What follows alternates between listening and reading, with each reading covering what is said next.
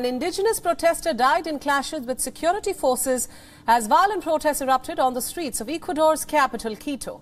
The incident took place during the 9th day of demonstrations against the Ecuadorian government over its handling of economic policy. The protester who died was a member of the Quechua indigenous group. He was participating in a roadblock when a confrontation broke out and he was then hit on the face with a tear gas shell. This is the second death of a protester after a young man died overnight. The youngster fell into a ravine while trying to flee from the military just outside the capital.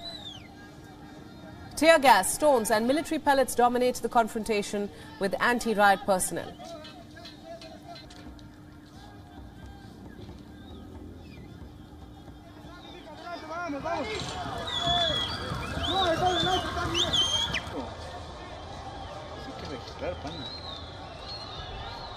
This came after Ecuador's armed forces warned that they would in fact not allow ongoing protests to damage the country's democracy.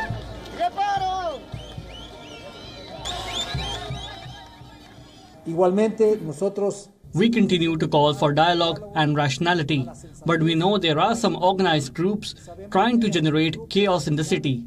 The police units have implemented various investigations and devices to identify those who are financing the protests and violence.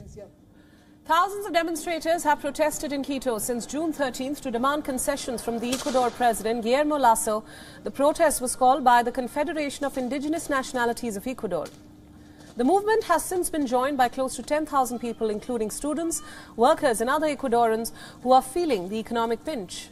Their demands include a fuel price cut, a halt to the expansion of oil production and mining, more time for farmers to pay their debt, and budget rises for healthcare in particular.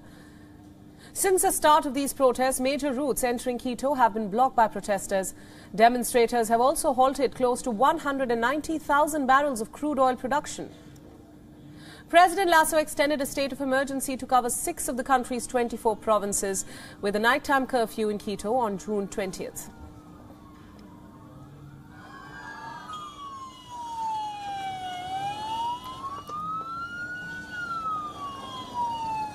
WION World is now available in your country. Download the app now and get all the news updates on the move.